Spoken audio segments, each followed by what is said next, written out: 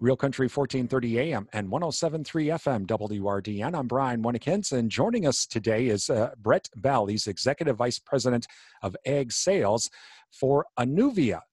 And I had a chance to talk with Brett during the NAFB convention.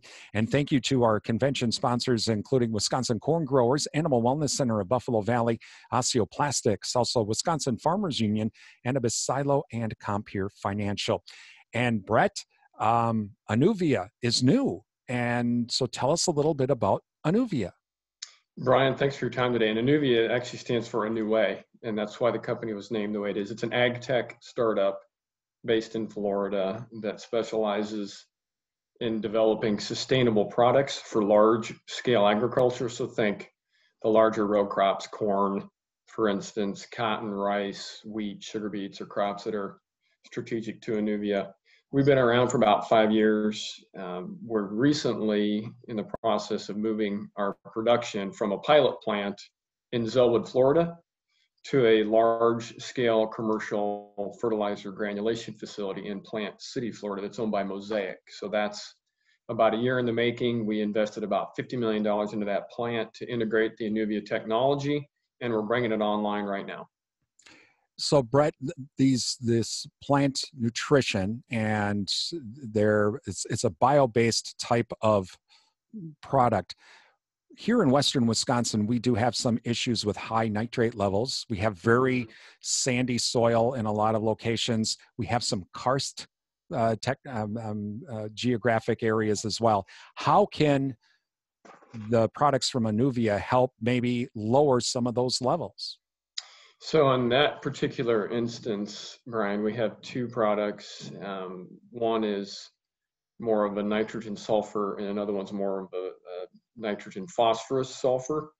And you asked a lot in that question, but regardless of the product, the way Simtrex and or Cistera is produced, it's an enhanced efficiency fertilizer because of the way it's made. It's slower release, so it retains those nutrients in the soil longer, less leaching, which also translates into higher yields. In addition to that, soil health is a topic that a lot of people are talking about now. It's a topic I've discussed a lot today. And Anuvia's products deliver in the soil health category. Very simply stated, we use recycled organic material when we make these products. And as a result, we're putting 8% carbon and 16% organic matter back into the soil that feeds the microbiome, in addition to the basic nutrients that are used around growing crops, nitrogen, sulfur, and phosphorus that feeds the plant. So we're feeding the plant and we're feeding the soil, and that's where the soil health benefits come from.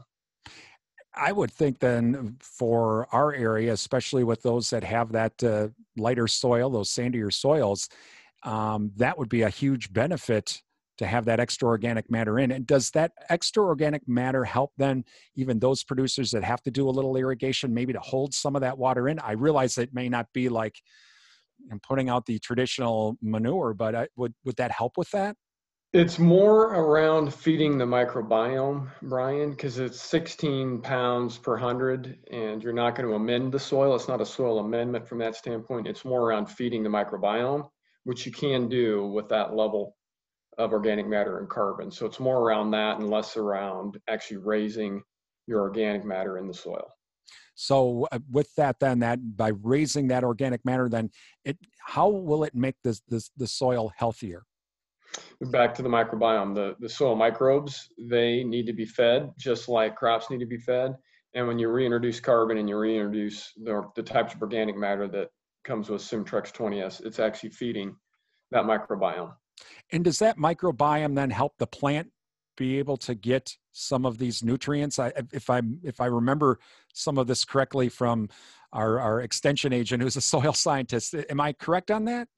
So I'm not a soil scientist, Brian, so I don't want to overextend here. I think it's safe enough to say that the carbon and the organic matter feed the soil microbes, making for healthier soil, which should make for happier, healthier crops.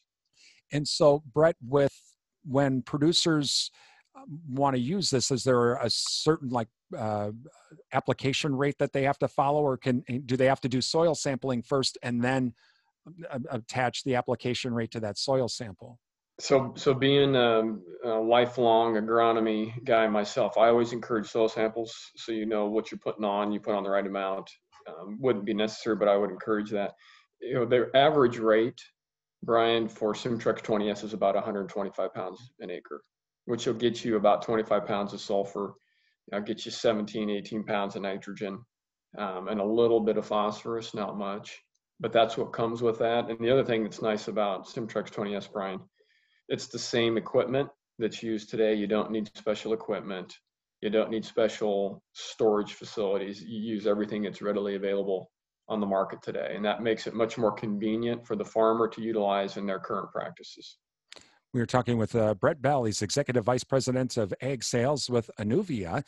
And Brett, if producers want more information, how can they find out more? A couple things they can do, Brian. They can go to anuviaplantnutrients.com. You'll find testimonials from producers that have used it. You'll find some of the research. You'll find a little bit about how the process works, and then you just need to ask your local ag retailer. Okay, and so the products are all now pretty much available nationwide, or at least here in the Upper Midwest. The products are available nationwide. We're still building out our distribution force. We do go through retail, so the best thing a farmer can do is either reach out via the web or go through their local retailer to try to find the product. All right, Brett, again, we appreciate you joining us today. That's Brett Bell, Executive Vice President of Ag Sales with Anuvia. We had a chance to talk with Brett during the NAFB convention. I'm Brian Winnikins on Real Country 1430 AM and 107.3 FM WRDN.